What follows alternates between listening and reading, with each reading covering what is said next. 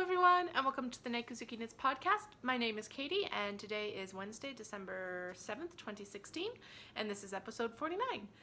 I'd like to say hello to any new and returning viewers. Thanks so much for joining me, whether it's your first time or you're coming back. I am very sorry for the hiatus. It was completely unplanned, but excuse me. Obviously right after Calgary Fiber Arts Fair we headed to Japan, and then I actually took some time off, which was a really good decision.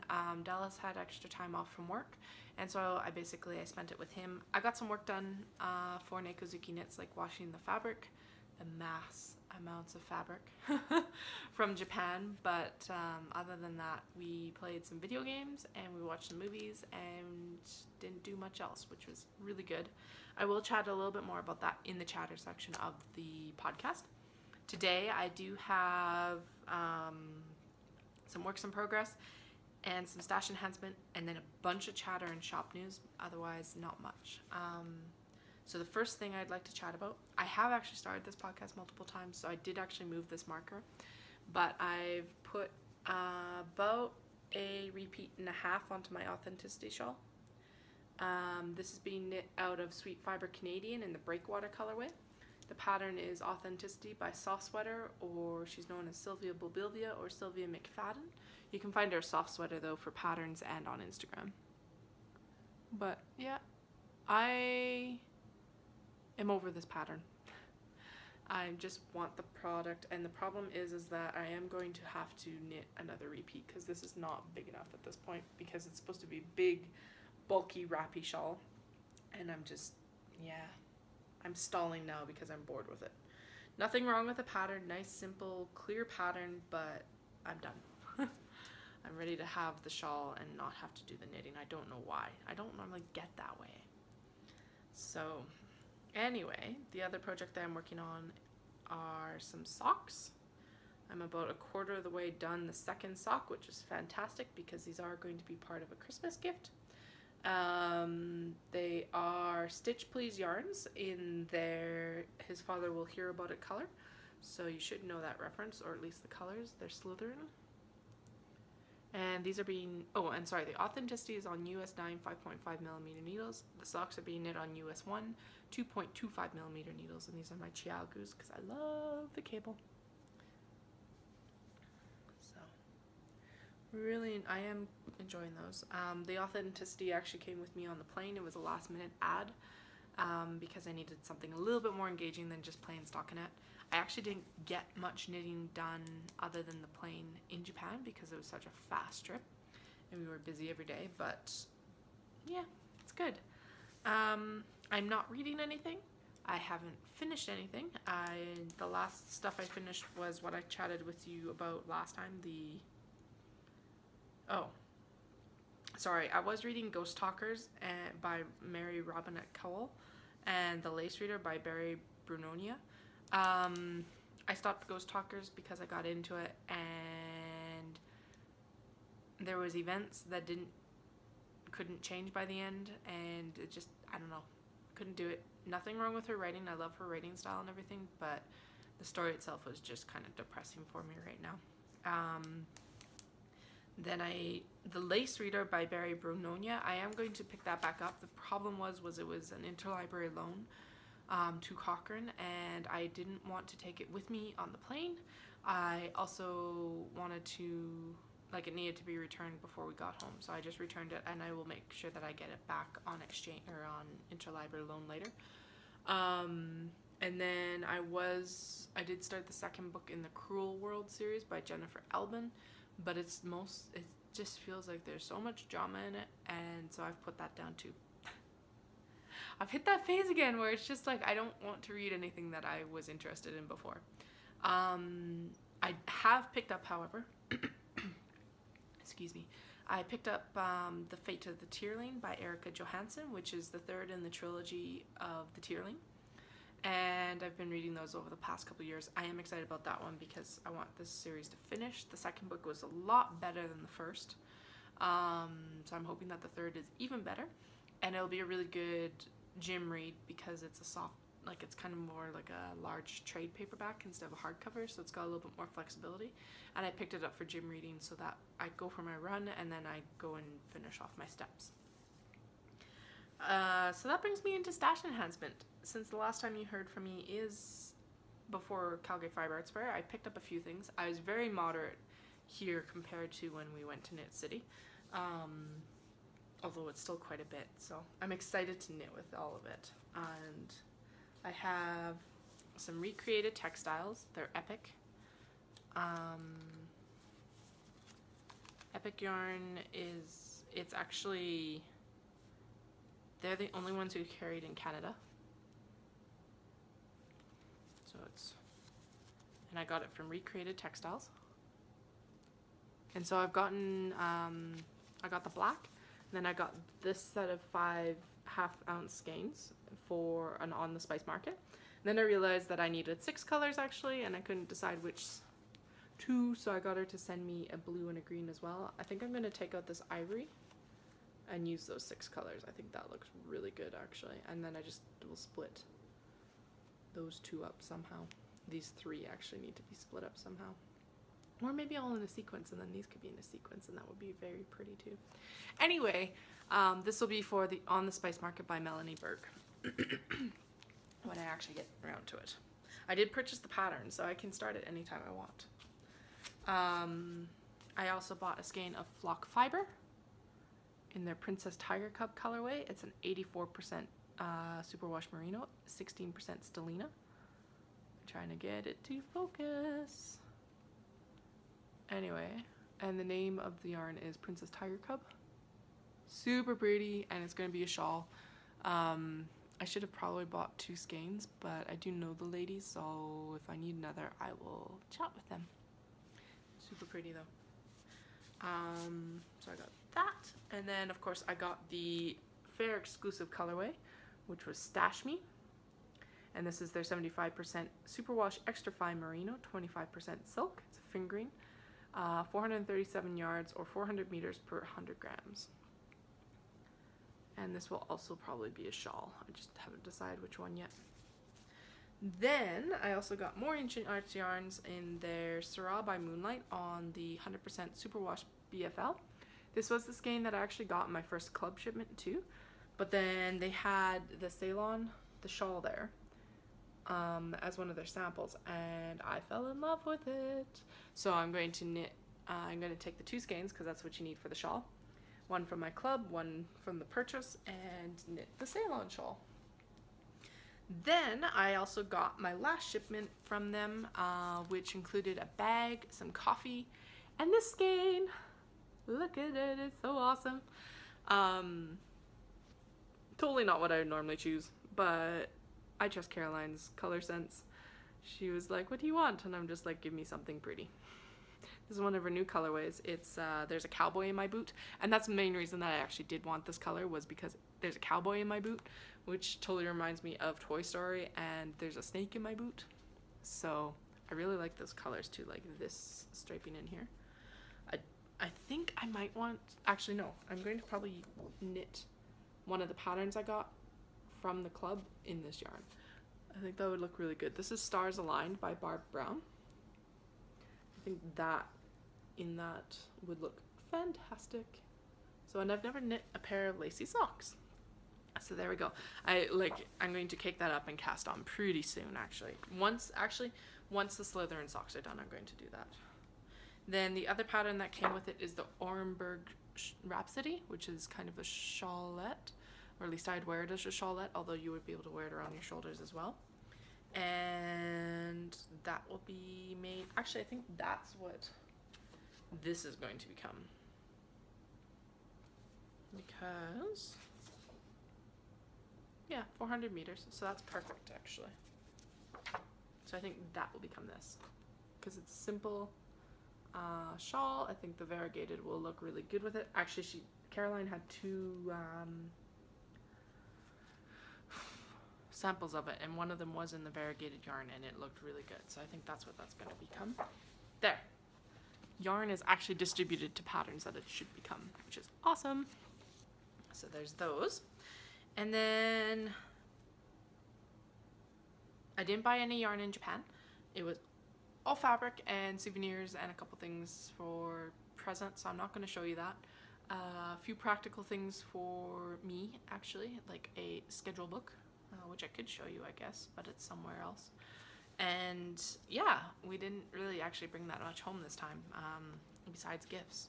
So let's see, what do I have? Japan was awesome again. We kind of came back and we were like, oh, it's time to go back already. I'm super excited that this is something that hopefully can be added more regularly into our travel schedule. I'm really glad Dallas enjoys it. It makes life a lot easier for both of us. Well, not like it makes it easier, but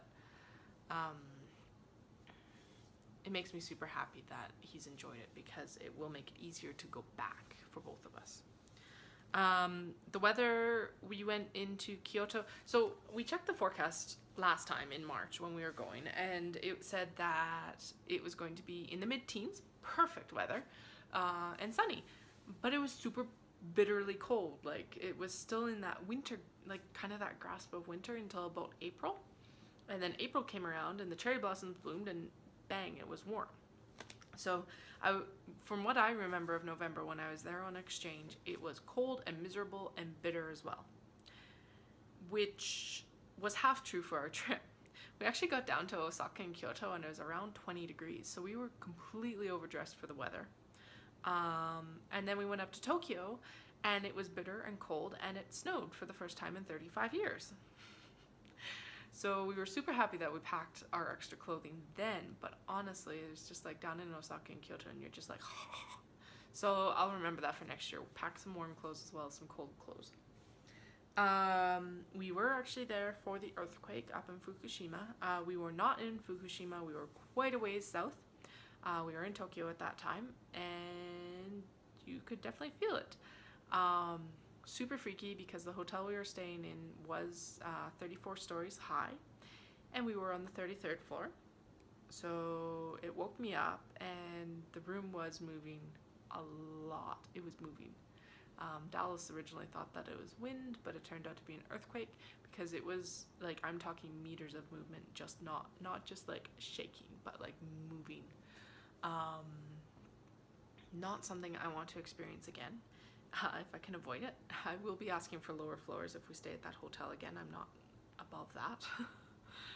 But it was an experience, to say the least, that's for sure. And we hardly, like, there was hardly anything to the earthquake in Tokyo, to be honest. If we'd been on the ground, we probably wouldn't have felt anything at all, to be honest.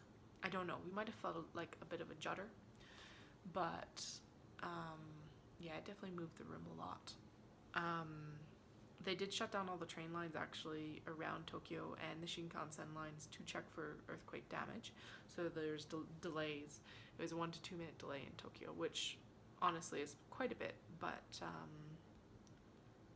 yeah, it was wild. The funny part of that is, if we'd been down in Kyoto or Osaka, we wouldn't have even felt it. So it was only because we were in Tokyo.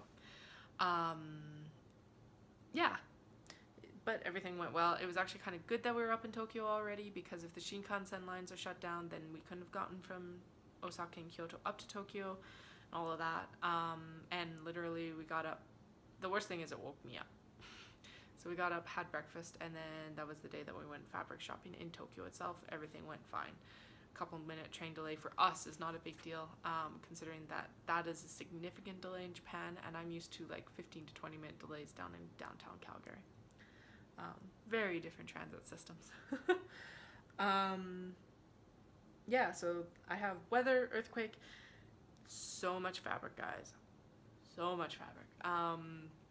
So I went shopping at 4 different places. One was minimal amounts of fabric, that's fine, only about, well, minimal amounts was about 10 meters compared to everywhere else, which was like substantially more. All of the bags coming back were to their limit, except for the backpack, because I could not physically fit more into the pack. So basically we had 1 medium bag for our clothing for the week, which was fine. And then we had 3 checked bags. So an expedition, like a week-long expedition pack for fabric. So much fun. And then another medium suitcase and a big suitcase. So like a big 50-pound suitcase. Wait, no, 2 50-pound suitcases, so the big guys, and then an expedition pack. And we filled all of it, plus some. Because Dallas actually did have to put some fabric into his side bag to get on the plane with. So there was a lot of fabric. It's over 200 meters, and that included the club fabric as well as fabric for the shop in general. Basically what is going to happen now with it is that it's going to be what's 100% in the shop will be Japanese fabric. At least that's the goal. But it was a lot of fun. We did one shop in Kyoto right by the station, Kyoto Station, the big one. And then we did a couple of hours in Osaka as well, where we were actually staying. We were staying in Osaka in Shinsaibashi, which was really easy access to this fabric shop. It was fantastic. And then we went to Toji, which is in Kyoto, and did a shop there for Obi. And then we went from there to another shop in Kyoto for fabric, which is about a half-hour walk, and the pack was 40 pounds. I packed I packed a scale and tested it, which actually the scale was a lifesaver. It did actually measure correctly, which was awesome. And that shop always feels very harried, kind of like they don't want to be serving you. So the awesome part about it is we actually went in Tokyo to Fabric Town, which I only went into one shop. I wish I could have gone into more, but we were both done at that point. It was like fabric overload. It was ridiculous. And awesome, but ridiculous. Because you go into these shops and there's just bolts on bolts on bolts and bolts, and they're not even really bolts. They're actually like rolls of fabric. They haven't even been folded in half yet. So Osaka is really cool for their fabric shop that I go to, because it actually has a pneumatic tube system. So I think I've told you this before, but if you're new, then this will be new for you too.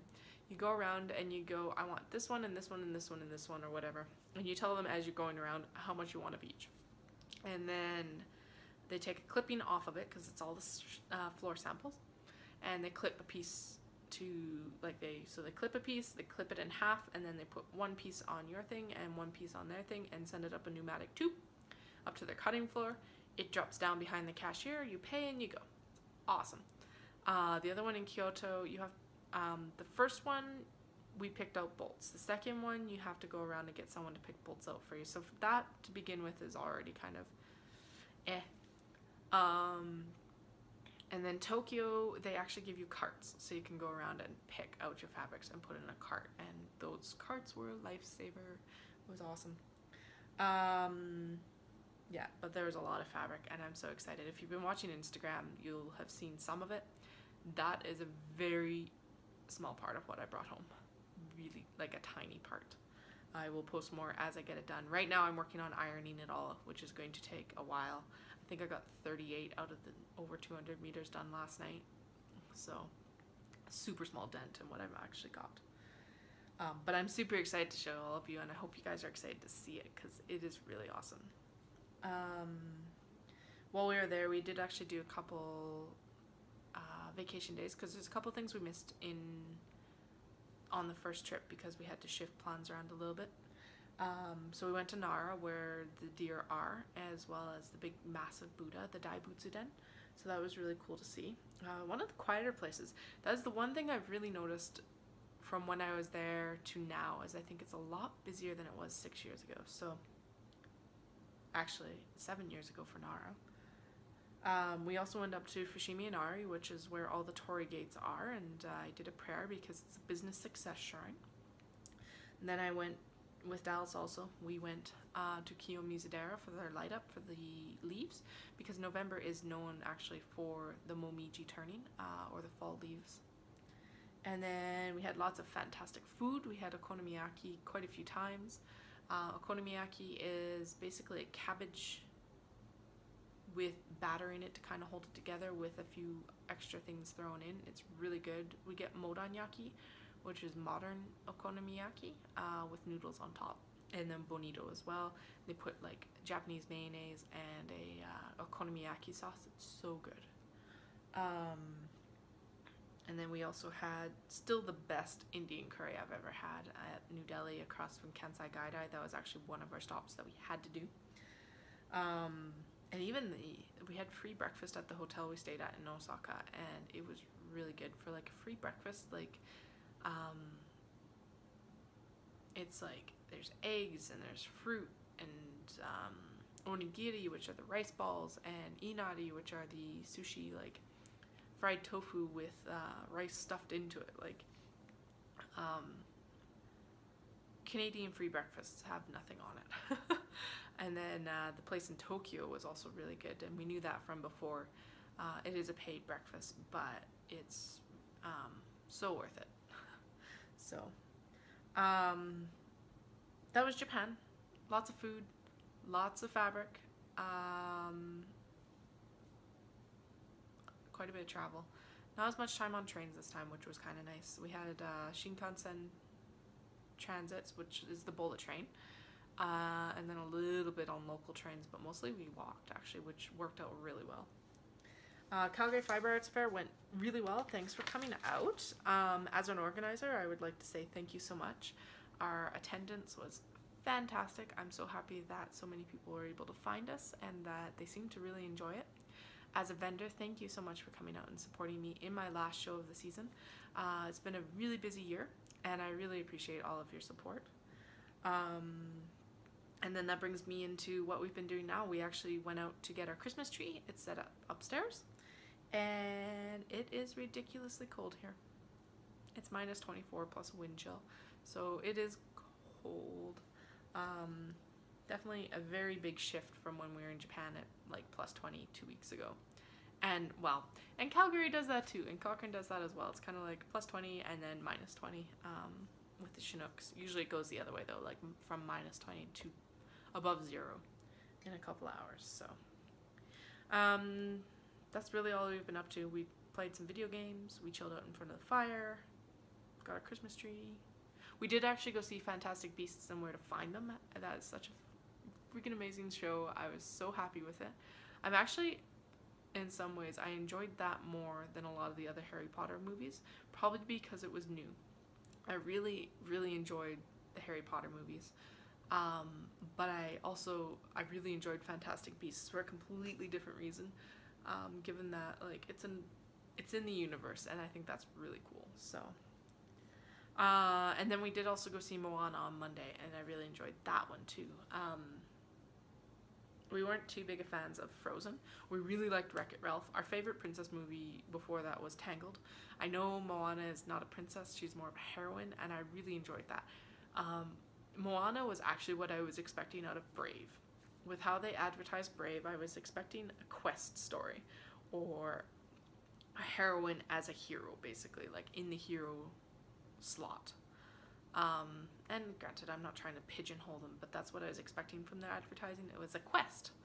And it didn't really do it, but I found that Moana was perfect. It's exactly what I wanted to see in a movie for girls, but also just the quest story of like, that's what we need to see sometimes. Anyway, I really enjoyed it. I was really bright and happy in some ways, in unexpected places. I really liked how she did follow the very traditional ancient hero arc. I'm sure if you've studied literature or Greek literature, you will recognize. I'm not going to spoil it here, but it did follow that very specific arc as well, which is awesome, to make her a traditional hero or heroine. And they followed that, so that was really cool. That brings me actually to shop chatter. So if you guys don't want to hear that, I will talk to you in a week or a bit. There might be some stuff interrupting recording next Wednesday. I'm not 100% sure, but I will record some at some point next week. I promise. It might be Tuesday. It might be Thursday. It's not going to be Tuesday. It might be Thursday. Monday or Thursday. There we go. So yeah, shop news. The club is live. So to give you a rundown of the club, what the club is that I'm doing is it is a collaboration between myself and Ancient Arts Yarns. It's 2 options. You can do a 3 shipment installment, or you can do a 1 shipment installment. The 3 shipment installment will be over 6 months. It's going to ship beginning of February, beginning of April, and beginning of June. 1 shipment installment will ship at the beginning of February. That's the first one that you're signing up for. What it is it's going to be a bag as well as a yarn dyed to match the bag. Both the fabric and the yarn are exclusive to the club. You cannot get it anywhere else. And once club signups are done, they're done. It's a very limited quantity of bags that will be available because I have purchased the fabric. The really cool thing about this fabric is it did actually come I have 3 different fabrics, obviously, 3 different shipments, and each fabric came from a different city. So the first fabric came from Osaka, the second fabric came from Kyoto, and then the third fabric came from Tokyo. So it's across Japan, well, Kansai and Kanto region. And then the goodies actually came from different cities as well. 1 goodie came from Osaka, 1 goodie came from Kyoto, and 1 goodie came from Nara. If you're watching Instagram, I posted a picture of the bag that was used for the goodies from Nara. The bag was actually attacked about 5 minutes after I bought the goodies in Nara by one of the Nara deer. Right in front of a taxi, of course. Thankfully, the taxi helped me. The deer actually got the bag and tore it, and everything spilled out on the ground, of course. It was as I was trying to cross the road. And yes, but anyway, they came from Nara. The Nara deer may not approve, but hey, you can get a deer attacked goodie potentially. So yeah, so there's goodies from Nara, Kyoto, and Osaka. There's fabric from Osaka, Kyoto, and Tokyo. And then there's going to be a pattern, a skein of yarn, progress keeper. Yes, and that's all I've promised. Just making sure that I've got it all straight in my head. The pattern will not be exclusive to the club, nor will be the progress keeper, but the fabric and the yarn will be. So if you want it, definitely sign up. There are benefits to signing up to the 3-month club, although you're more than welcome to sign up to the 1-month club. The benefits for the 3-month club is it is actually a little bit cheaper because it's a guaranteed number for me. As well as the shipping has been reduced on that as well. You actually only pay basically for 1 month shipping instead of 3 months shipping, just so you know. The signups are open till January 15th, 2017. What ends up happening is that's the closing date for the 3-month shipment, and then you end up with being able to sign up for the 1-month shipments. Basically how it's going to work is 3-month shipment or 3 installment shipment closes January 15th, and it will ship February, like beginning of February, beginning of April, beginning of June. 1 month, or 1 shipment ones will be shipping same schedule, but the signups will open the beginning of February and the beginning of April. So that, right? Yes, and then they'll close the 15th each following month. So it'll run, basically, I close January 15th, ship out the first week of February. The signups for the 1 installment shipment will open up like February 1st and close March 15th to ship April. And then rinse and repeat. The shipments, the 3rd one will open April 1st, close May 15th to ship the first week of June. Yes. That's right. Yeah, okay. I have it written down, but then I realized that I actually wrote it down wrong. And the rest of the information is listed on nekozukimits.com, so definitely go take a look at that too. Let's see.